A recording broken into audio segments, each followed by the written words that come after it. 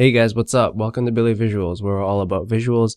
For today's video, we're going to be talking about the new NMD R2.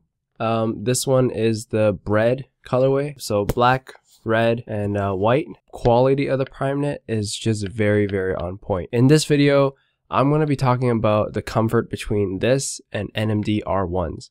I do not have any NMD R1s on me because, in my opinion, the first time I ever tried an NMD R1, the mesh one, the boost was not there. So this is like kind of a controversial topic, and I feel like a lot of people don't understand that the whole Adidas hype of NMDs really kind of dug a pit for Adidas in terms of comfort. A lot of people who were basically riding the NMD wave, when they first came out, everyone was trying to buy their mesh NMDs. Even I was. So I bought the NMD mesh once or twice actually.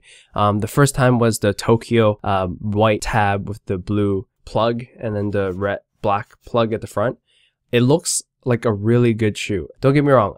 For NMDs, I really like the fashion sense. And I know a lot of people are going to hate me for this, but to be honest, Adidas for me is all about comfort and looks, not just the looks.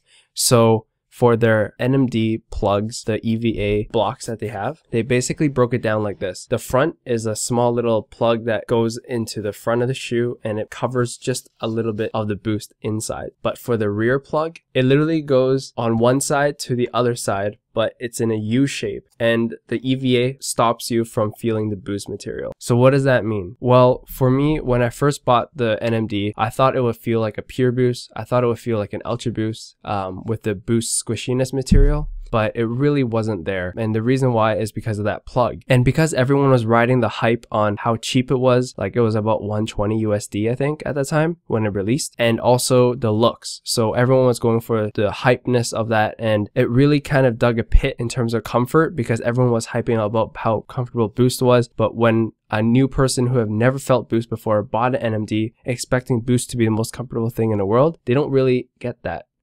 I mean, it's mild compared to PureBOOST. It's mild compared to UltraBoost. It definitely reflects the price point, but it definitely doesn't show people the true boost that exists in the Adidas comfort levels. But also, the prime knit on NMDs are on point as well. Like, I've tried the City Sock NMDs, and those ones are really comfortable and they wrap your foot really nicely, but the boost again isn't there.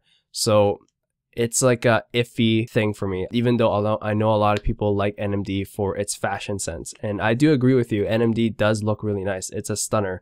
Like when you look from afar, oh, what are those plugs? And definitely catches people's attention. So then came the NMD R2. The first colorway was the olive and black colorway, and they had this prime knit sock around it, which is really cool. And it's very similar to how the NMD R1 was, but they had prime knit, and also the EVA plug disappeared from the side. In my opinion, if it compromises the comfort of the shoe, I wouldn't mind being taken away. So what they did was basically cut out the EVA plug in the front and then cut out the EVA plug at the back, but put this nice little interesting pattern on it.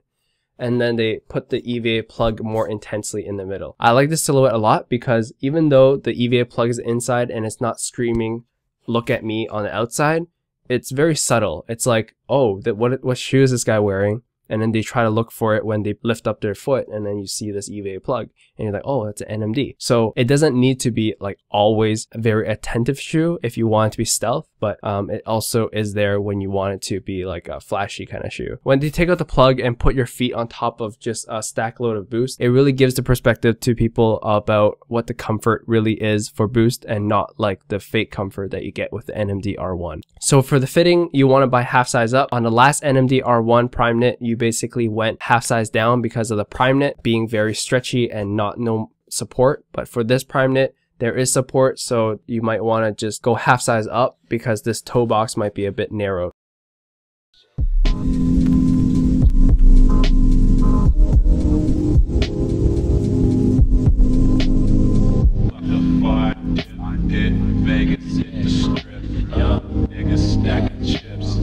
On this shoe, there's quite a bit of materials on it. There's prime knit, there's the EVA plug, there's the boost, there's the rubber outsole, there's the nylon pull tab, the leather heel, well, it's faux leather heel cage, faux leather Adidas logo, flat laces, and prime knit. And also there's cushioning around the ankle collar, which is mesh made, so it's not full prime knit all around the shoe. The prime knit on the shoe is really comfortable as well, so it definitely goes hand in hand with the boost and the prime knit to be a comfortable daily walker. So the prime knit material on this shoe only shines past the laces, and it really conforms your foot here. If you wear this shoe and try to stretch the prime knit, it's quite stretchy.